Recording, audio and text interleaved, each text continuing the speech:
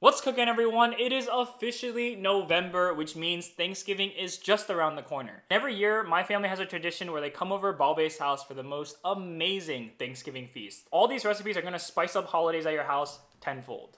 So if you wanna be the one in your family that makes the best holiday food, you gotta watch this video and you gotta subscribe, like, leave a comment. Please, please, please, please, please. Let's get started.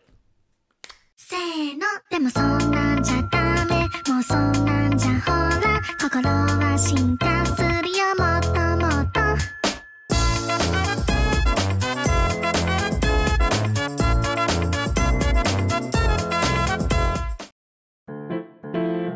Alright, Balbe's, mashed potatoes first. I'm using a mix of both Yukon Gold and Russet Potatoes. Peel them, you can check out my pro peeling skills right here. And we're gonna cut these into fairly small cube-sized pieces. If you only have one type of potato, Yukon Gold is probably the way to go. Nicely chopped, and put those aside, we're gonna bring out a whole head of garlic. This is the cheat code to making the best mashed potatoes. Cut off a big chunk from the top for easy access when we need to use it. And we're just gonna plop that in an oven at around 350 degrees for 30 to 45 minutes. And while that's cooking, we're gonna boil some water and add some pretty large pinches of salt. I think I used like 2 full handfuls here. Trust me, this is gonna make a big difference in the end result, so don't skimp out on that. And just boil the potatoes for 15 to 20 minutes or until they're very, very tender. As you can see here, I'm just using a chopstick for testing. Easy poke through, and they are ready to go. Strain them out in your colander of choice. Get all that water out, and we're ready to do some mashing. I have an actual potato ricer here, which is pretty important for this recipe as it really gives that perfect potato consistency. But if you only have a regular masher, you can do it the old-fashioned way and just mash, mash, mash. Plop a handful inside the ricer, and just smush those potatoes down, just like old school Play-Doh.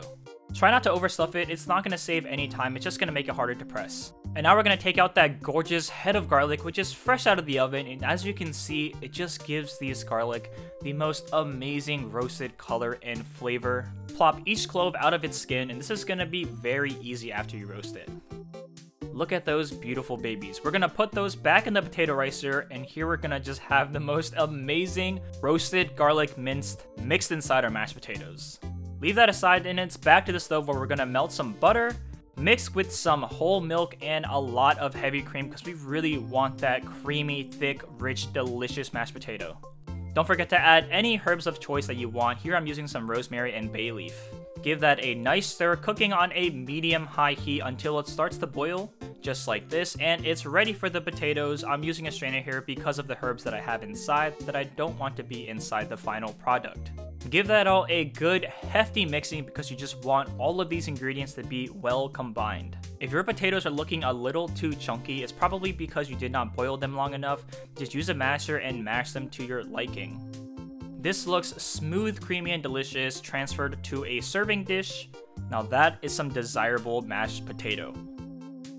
And you can always top it off with some black pepper and green onions or chives, whatever you have. Hopefully your garnishing skills are better than mine. Easy peasy, let's move on. Time for the iconic mac and cheese, let's go. We're gonna start this really quickly with some boiled water, oil, and salt. Throw in the pasta, and I'm using shells, which is the obvious dominant choice because of their shape. It really helps hold the cheese inside the little pockets, and it just makes for an amazing bite.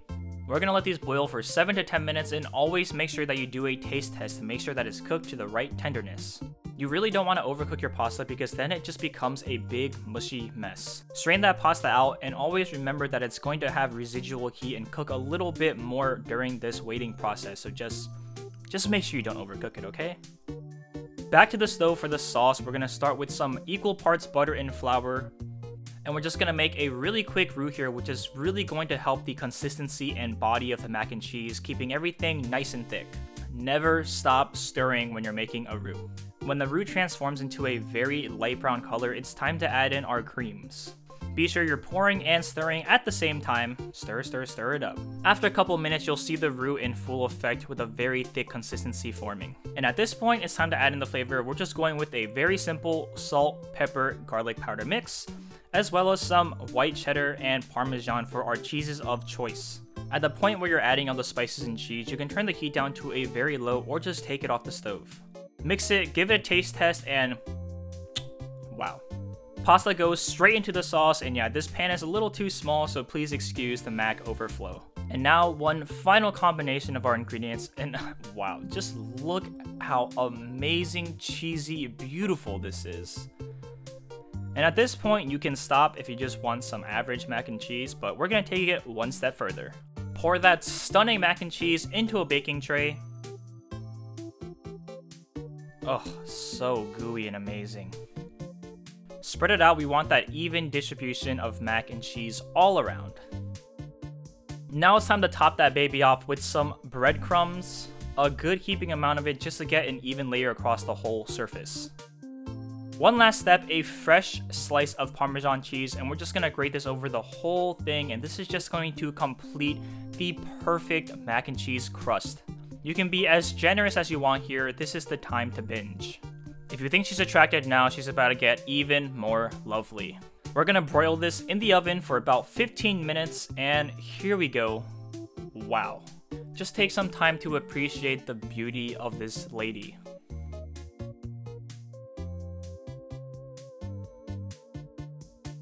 By just broiling this, you don't overcook the cheese and still get an amazing creamy interior with the perfect crispy crust. Mouth-watering stuff right here. You're going to love this, I assure you. Mac and cheese done, let's move on. Possibly the tastiest, healthy side dish, Brussels sprouts. Wipe the mushrooms down a little bit with a paper towel, that's really all you need. Mushrooms are the ideal complement to Brussels sprouts just due to their difference in texture and taste. And we're just gonna cut these in halves or quarters depending on how big your mushrooms are.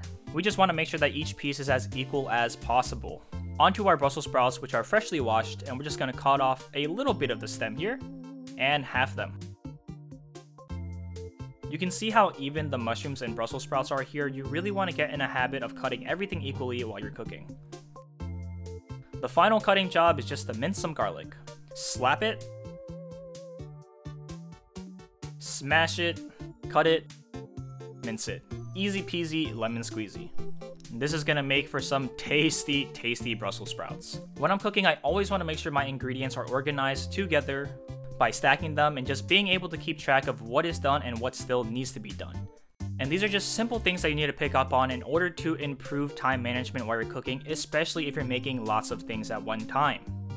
Let's finish them off. Flat pan, high heat, add in a generous amount of olive oil and throw in our mushrooms.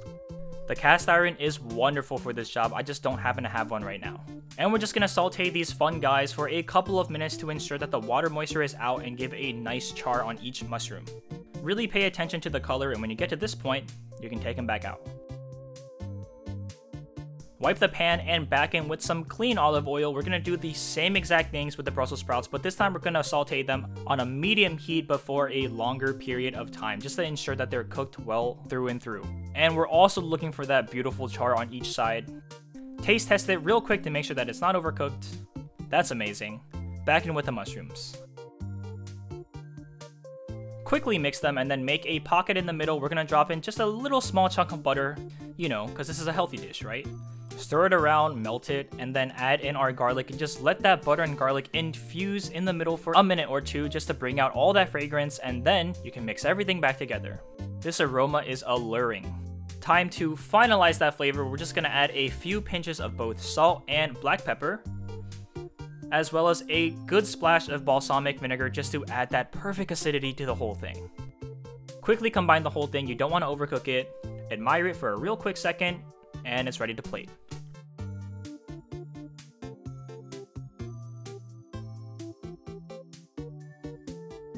You can always add some bacon or pomegranate for color, or just leave it as is.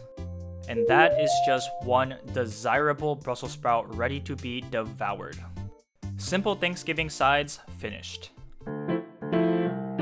Ball Bay Thanksgiving sides are finally done, and I concised it into this really beautiful little platter just for me. So, let's give it a try, shall we? Smooth, creamy, potatoey, buttery. I mean, this is just the staple of what mashed potatoes are supposed to taste like. In addition to that whole head of roasted garlic, I mean, that is just That is just icing on the cake, seriously. You gotta start adding a whole head of garlic in your mashed potatoes, roasted, okay? Don't forget, 12 out of 10.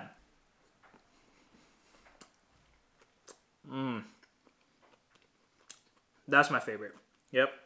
Cheesy, tender, gooey heaven with a little bit of crispiness on top. This is some phenomenal mac and cheese right here. Putting the mac in immaculate, if you know what I mean. I just love the aesthetic of white cheddar. I always go for it. I think it looks the best. I think it tastes the best. And that's just me. I'm sure there's a lot of people that are very, very obsessed with like that really cheesy yellow style of mac and cheese, like the ones you see in all the commercials. But you know what? Thanksgiving, sometimes you just gotta change it up. And that's exactly why you gotta make this white cheddar mac and cheese. I mean, this stuff is bomb. This is like some gourmet stuff. The breadcrumbs and Parmesan on top is honestly a small little extra step that just adds a whole heaping amount of profit in taste. Easily 15 out of 10 right there. I already know these are going to be amazing because I make these all the time, but let me just tell you. If you don't like Brussels sprouts or you like them and you don't really know how to cook them, this is what you got to do. Absolutely spectacular. Brussels sprouts are really dense, like their leaves are really dense. That the crispiness you get is a lot different because the layers are so compacted.